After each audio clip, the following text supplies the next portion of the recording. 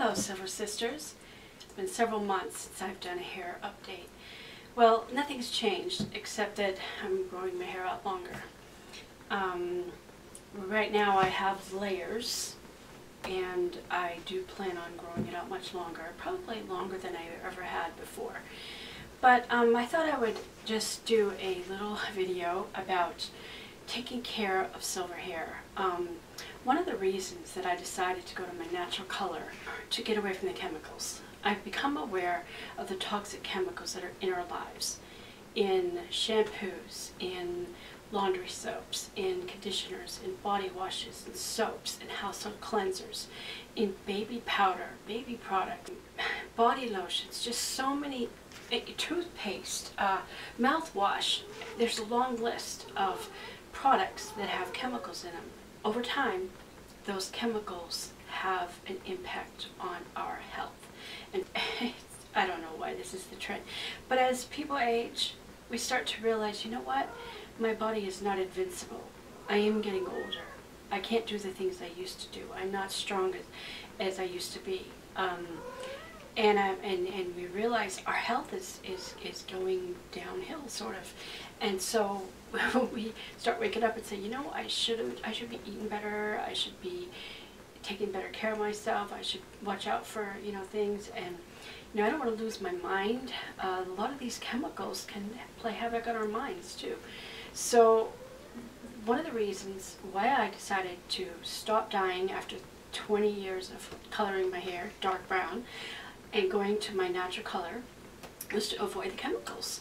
And so I'm trying to not just do that about my hair, but I'm trying to do that in my entire life. I'm trying to just get rid of chemicals and going to all natural. Now, I've learned some things about having silver hair. There's certain things that you have to be really careful about. As you can see, my hair is white, almost white. It's sort of got a blondish tint to it. I guess you could call me a platinum blonde. This is my natural color. It is not bleached blonde. I had very dark brown hair. Sometimes I colored it black, but and I decided to grow it out, and so I am there now with my natural hair color, and I love it. And some things that I've had to change about my life because I have my natural hair. One thing I need to be careful about is the sun. We are in summertime, and people think about soaking up the rays. Wait a minute. Did you know that the sun dries out your skin, and too much sun exposure, you can get skin cancer? But with this color hair, I have to be careful of getting too much sun, because if I get too much sun, this hair will turn yellow. So here's my hair when it's needing a wash. You can see some of the ends have a bit of yellowing from the sun or when I used a curling iron on it. The baking soda will bring my hair back to white again.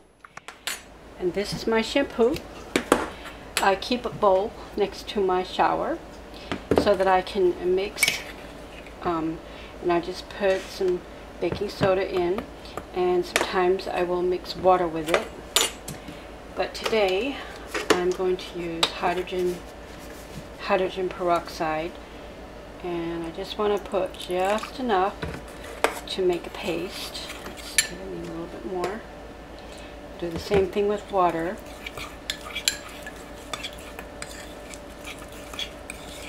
I looked at a lot of silver shampoos, and they have hydrogen peroxide in them for silver hair. And so I said, well, I could do that at home.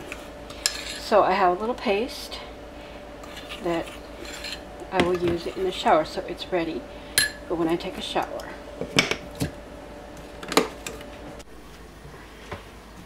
And for a conditioner, I use apple cider vinegar. And not that I'm really worried about the smell, because I always rinse it out, but I use lavender essential oils, and I just put a drop or two in the vinegar just to give it a little extra scent. But really, you don't have to have the oils.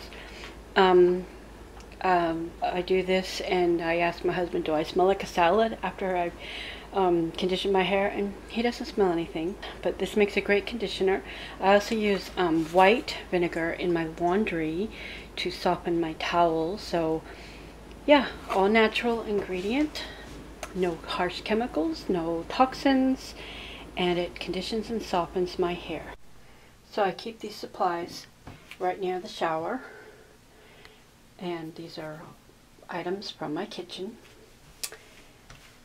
Another strange thing that I use in my bathroom, I bought this can of cheap coffee grounds, and I keep them right near the shower. They make an excellent body scrub. And I like to buy homemade soaps.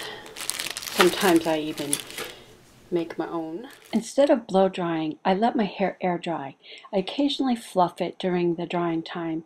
You can see that I have a natural wave in my hair, something I had not known I had all these years of blow drying my hair. I go through this process on a day when I do not have to go anywhere, like a Saturday. When my hair is almost dry, I set it in rollers. I've tried other non-heat methods of curling my hair, but the old-fashioned rollers is my most preferred method. It gives me the fullness and longer-lasting curls. I keep the rollers in my hair for about 4 to 6 hours, so I busy myself with a project, such as a painting, to let the time pass. Here I am working on one such project. It's an art project, pastel drawing. This is what my hair looks like when I remove the rollers. A bit too much curl at first. I just comb the top back, and then I run my fingers through the back. I usually roll my hair during the day because I don't like to sleep with curlers. So I'm going to show you how I put up my hair when I want to protect my curls after I've curled it. I'm telling you, this is 2 days, day 2 of curls, but I'll probably still do this with my hair. Grab a little bit of hair and put it up the sides because I like to keep the fullness up top, and I just want that part of my hair to stay. Okay, now for the back, I want to put this hair up. So what I'm going to do is I'm going to section my hair. Take a section, I should bring it up and then twist it. And then I'm going to just kind of gently curl it. And then I'm going to use this type of clip where it's flat. And I'm going to hook it as close to the crown, the top of my head as I can. And I'll just keep doing that and until I have all my hair put up and with everything kind of up here. This will all be flat, so I can lay on this side of my head. I can go to bed on this side of my head or that side of my head. It's no problem. So that's how I do my hair when I go to bed, when I want to protect my curls, so that my curls will last a little bit longer. Here's the next morning after curling my hair the previous day. This is how I like my hair best. I only brush the top, and I just run my fingers through the curls on the sides and on the back. This is my favorite way to wear my hair. Next day, the curl is just right, just enough fullness. Now tomorrow, I'll have it'll be even more relaxed. It'll be kind of wavy.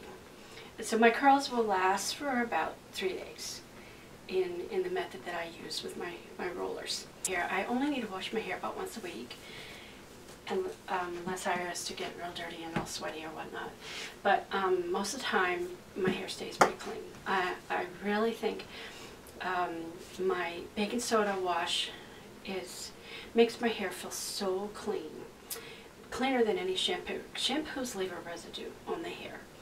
And so I really love my baking soda. It's great. So my curls today are second day curls. And this morning I had a whole lot more curls, but this is the end of the day too, and my curls are falling out. I like this look right here.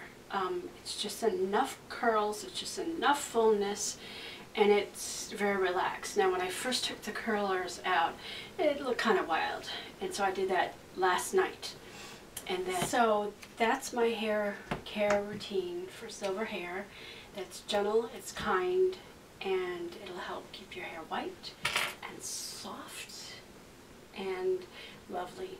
Unless I find inspiration, I don't know that I'll be doing any more hair videos. Maybe when my hair is really long and I'm doing some different styles with it. But for now, that really is the conclusion of my hair journey. If you haven't seen all my videos, I think I have like 16 videos, a series of videos.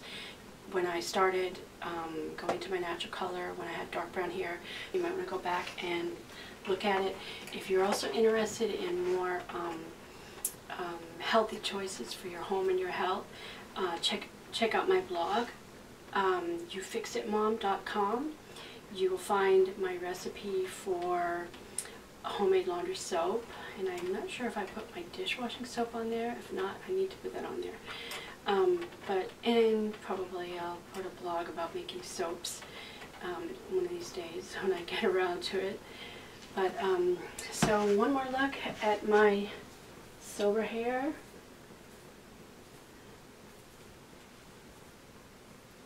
And right now it's in layers. A lot of things going on in my life right now. I am a grandmother to 3 boys so far, and that was with the motivation of my journey. One of the motivations. I knew I wanted to go to my natural color eventually, but I needed a little push, and that push was when my children said, we're pregnant, and I was like, yay, I got 2 grandbabies coming, and now I've got 3 grandchildren, and I want my grandchildren to know me as a lady with the grandma, the grandmama with white hair. I hope you found some helps and some tips in this video, and that you will learn to embrace your unique self, your skin, and your hair the way God made it. I wish I had come to these thoughts 20 years ago, and I wouldn't have been poisoning myself with all sorts of chemicals. Who knows what ill effects has had on my health. Be healthy. Be yourself. Be authentic. Embrace your age. What is wrong with age? When we're older, we are wiser. Now I'm thinking, okay, I'm past 50, so how much time do I have left? I need to make the most of it. I want to enjoy that a little bit more. I want to enjoy more of those grandbabies coming. So I want to live it with good health.